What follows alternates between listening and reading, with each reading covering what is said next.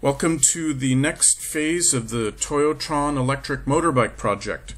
Today I'm going to walk you through this wiring diagram that represents what I'm hoping is the final state of everything that I want to happen electrically inside the bike. I'm going to walk you through each part of it, all the components, all the wires, the kind of boot up sequence, and we'll see if it makes sense and is going to work the way that I need it to. Looks a little complicated right now. It wasn't that easy to draw, but we're just thinking of each of these little boxes has a job.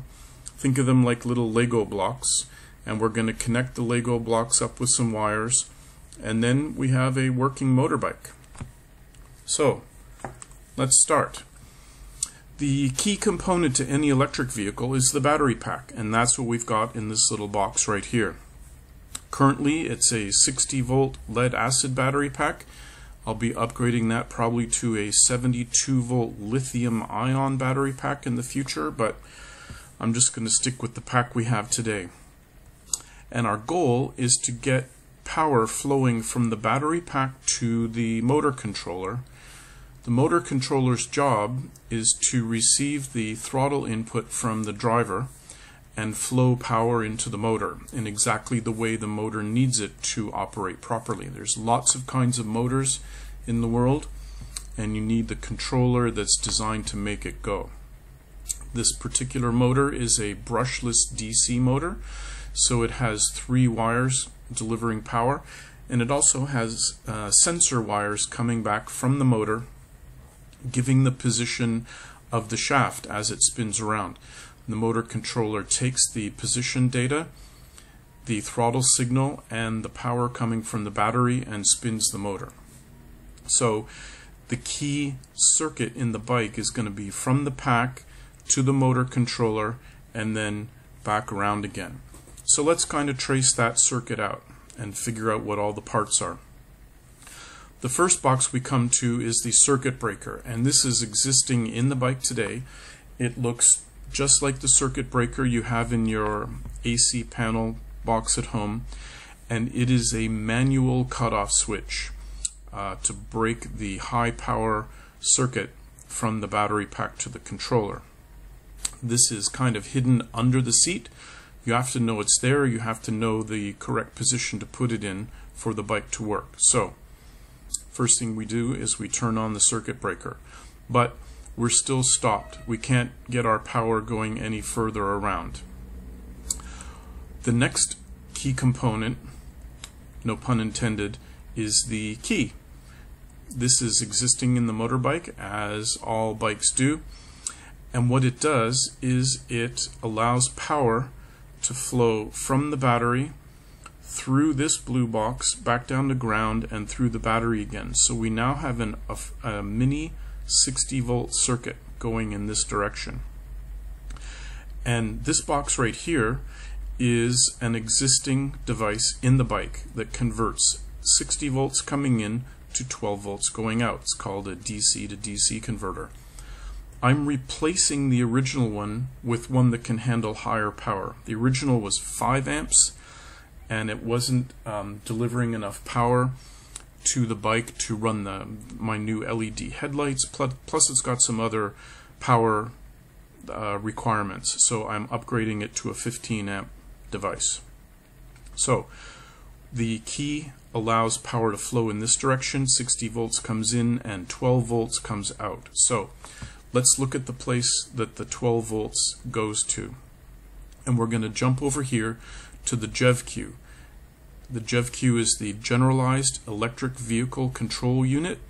It is an open source hardware and open source software device from EVTV that is designed to be the computer that runs your electric vehicle should you choose to build one at home. Being a computer based on an Arduino, it needs 12 volts power, just like any electronic device does. So when the key switch goes, 12 volts gets delivered to the JEVQ and it boots up. This little pin on the side is called the enable pin. I'm just directly wiring it to 12 volts, which says you are always enabled, don't worry about that. Some people could choose to use this as a safety interlock. Say if you've got a charging plug plugged into your car, you don't want to drive away with the plug still attached. And I know some people who have done this. It's kind of like filling your petrol car up with gas at the gas station and driving away with the nozzle still in the gas filler. It's a bad thing. It's physically impossible for me to drive away because of the charger in my bike, so I'm just hard coding this to be enabled all the time. Now, as the JevQ boots up, the first thing it does in software is it sets this pin right here to ground. So internally it's connecting this pin to ground. This pin we're calling the pre-charge relay signal, and what it does is it runs ground over to the pre-charge relay. The previous video you saw me build the circuit for the pre-charge relay and build a 3D printed enclosure for it, and also include that big power resistor. So these two components are in the same little box. By connecting the pre-charge relay signal to ground, we're now completing a circuit from 12 volts to ground. That closes the connection in the pre-charge relay and allows power to flow through it in this direction. So now what we have is a circuit that goes through the pre-charge relay, through the positive bus bar, which you saw me work on in a previous video. Now we're delivering power to the controller, and the circuit completes by coming all the way around here, and we're back to the battery pack. Now, the pre-charge relay has an important function. The motor controller internally has some electrical devices built in called capacitors.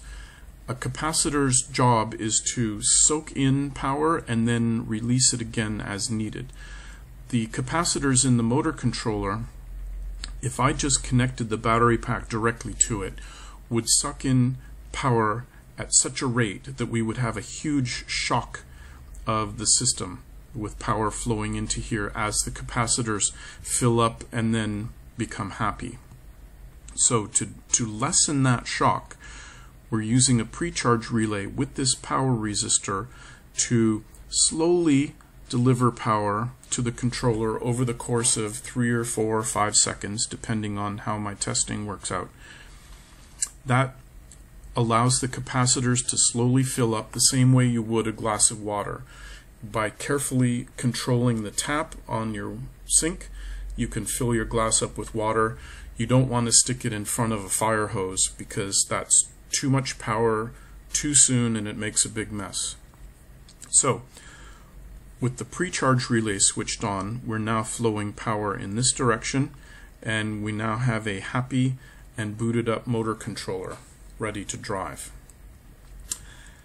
After those few seconds, the software in the JevQ connects this pin to ground, the main contactor pin.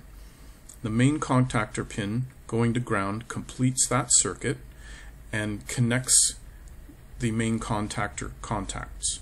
That allows power to flow directly through from the battery to the motor controller with nothing in the way.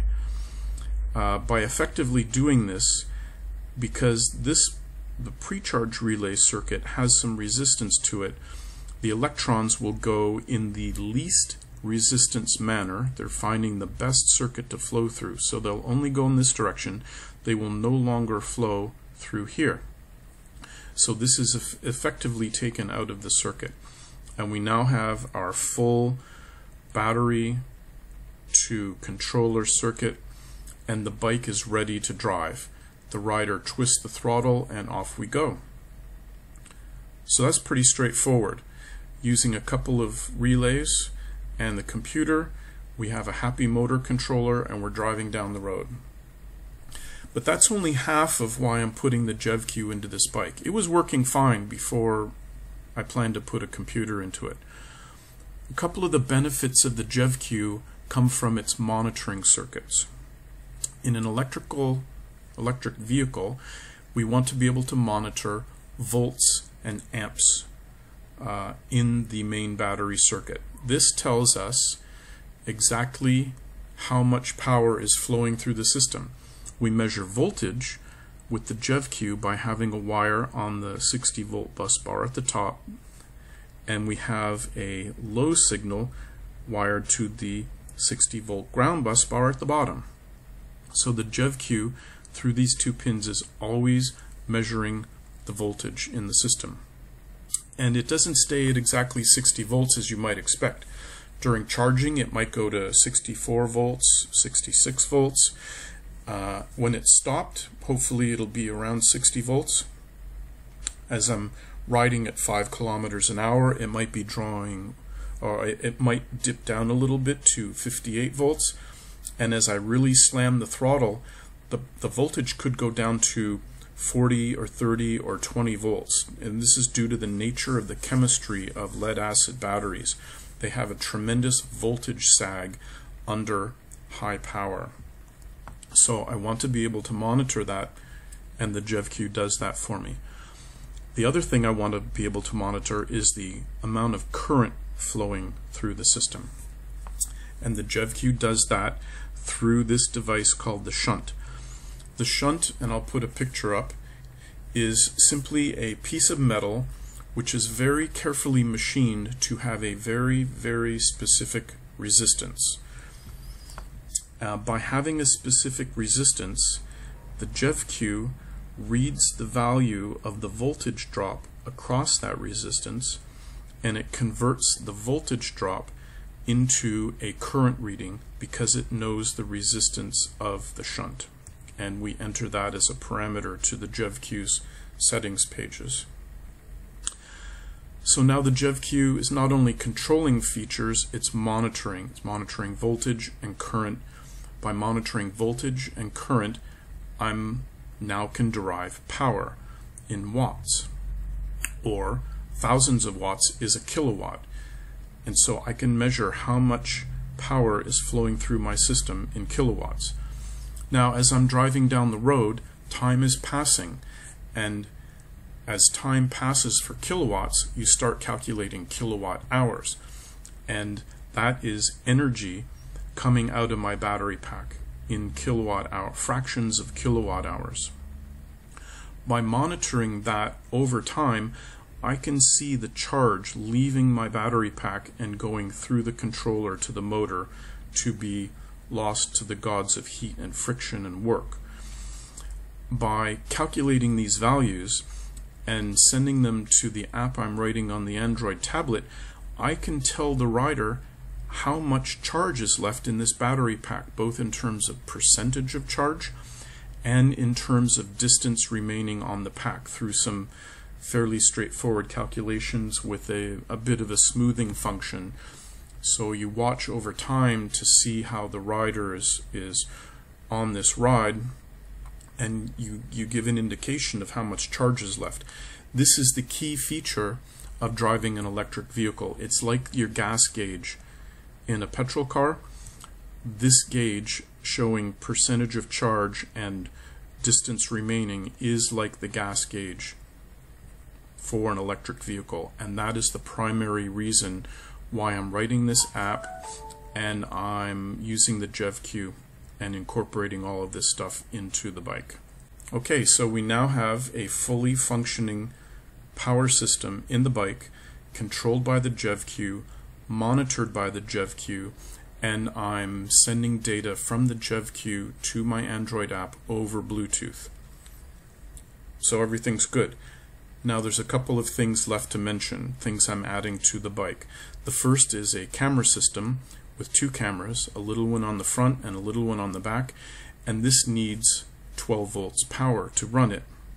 So I'm running power from the front fairing area where the camera electronics are mounted back through the bike to another DC to DC converter that I bought, which is specifically dedicated for the devices in the front fairing. It's a 10 amp device, which is more than enough for the cameras. And the other thing up in the front fairing area is the Android tablet, which will be wired to a USB plug, and the USB plug comes out of a 12 volt to USB conversion device. which I'm also picking up power from this DC to DC converter. Because I don't want to rely on the charge of the battery in the tablet. I want it to run for hours, so I will be powering it constantly. As a side effect of having the battery pack, it's also driving the tablet, keeping it charged up. So now we've walked through every component in the system. We know what they do, they know how power flows, they know the boot up sequence of the bike, they understand the switches and the relays.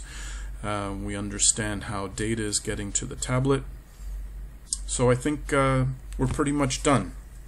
The next step will be to update my hardware breadboard and test all this out. I now have a 60-volt DC power supply that I ordered from China, and it will simulate the battery pack as I test the system. So I don't have to have the bike in pieces in my room every time I want to do any testing. So, next step, update the breadboard and actually start physically testing things out. So, that'll be coming up next.